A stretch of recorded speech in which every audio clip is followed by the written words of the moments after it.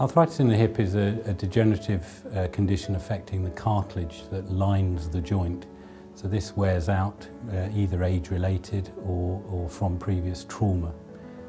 People with arthritis in the hip usually complain of pain, particularly on mobilising. Usually it's around the groin area, but can present with lateral thigh pain, buttock pain, can extend down the leg. Most people walking distances are limited by the pain that they're experiencing, and also it can wake you at night. Ultimately, the best treatment for hip arthritis, particularly if it's significant and the symptoms warrant it, is hip replacement surgery.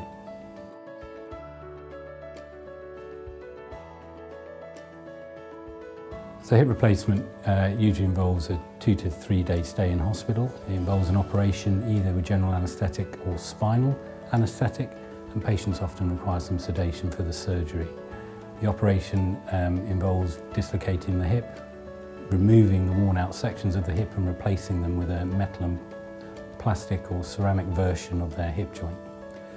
They're then sewn back up again and then back to the ward.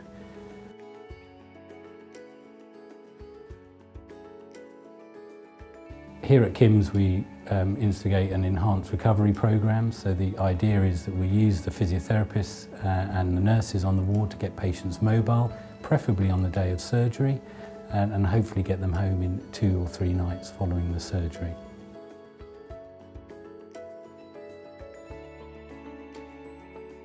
Most people recover very well and very quickly from hip replacement surgery. It is an operation and therefore there is some pain associated with the operation itself. However, a lot of patients just say that it's a different pain to what they currently had, and in fact it's a pain that gradually improves and therefore they're pleased. From the point of view of the hip, it is an artificial joint, and one of the few things we worry about following this operation is dislocation. So there are certain limitations, certainly in the first 6 to 12 weeks, where we don't like people sitting on particularly low chairs, we don't like people twisting, crossing their legs. We often ask patients to lie on their backs at night to sleep. And this is really just to try and reduce the risk of dislocation. As time goes by and the muscles and the tendons and ligaments around the hip joint repair themselves after the surgery, often you get feedback from your hip replacement, and therefore you are able to do more of the normal activities that we used to.